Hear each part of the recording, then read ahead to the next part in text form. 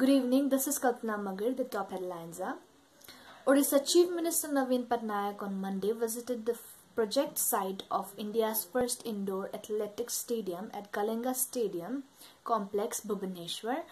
He reviewed the project progress and inspected the work site. He expressed satisfaction over the project progress. The indoor athletics stadium is being built in Kalinga Stadium at a cost of Rs 120 crore and will be ready during the year 2022. This is the first indoor athletic in India and will help the athletes practice throughout the year. The Chief Minister said this indoor athletic facility will be a major boost for the development of athletics in India and will become the hub to create champions in coming years.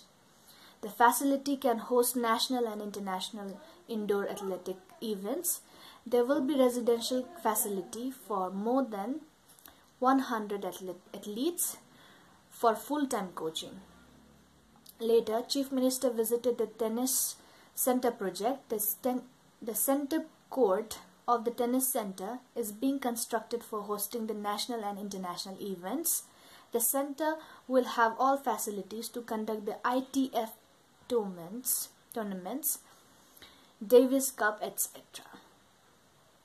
The indoor athletic stadium and the tennis center are both part of the state sports infrastructure development project, which aims at transformative changes in the sports sector in Odisha under the 5T initiative of the state government.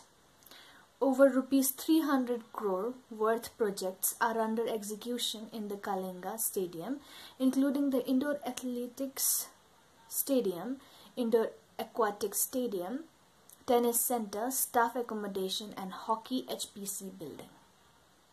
Thereafter, Chief Minister watched the football match of the ongoing Odisha Women's Football League at the main football pitch of Kalinga Stadium. He interacted with the women footballers and assured them all support for their football career. Chief Minister met the Indian hockey teams, men and women, at the hockey stadium and inquired about the stay and practice facilities. The players expressed their gratitude for the support Chief Minister has extended for hockey development. The Chief Minister wished them good luck for the upcoming Pro League matches and assured them all support and hoped that they will aim to get the medals for the country in the Asian and this year. Security forces on Monday recovered a huge cache of explosives and country-made weapons from a Maoist dump at Swabhiman Anchal in Malkangiri district. The Maoist dump was busted near the forest in the vicinity of Nadmanjiri village under Jadombo police limits during an extensive area domination and combing operation conducted by SOG, DVF and BSF Jawans. Arms, IEDs, explosives, Maoist literature and other incriminating articles have been recovered from the dump. Malkangiri SP Nitesh Wadhwani said, "It is suspected that these articles were intended to make IEDs and target villagers as well as police personnel during Panchayat polls."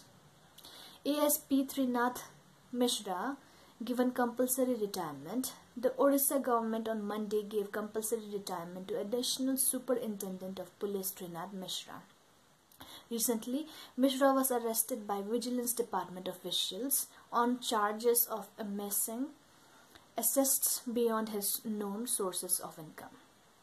As many as 152 government officials have been sacked so far on charges of corruption and inefficiency. The Serum Institute of India has sought emergency use authorization from COVAX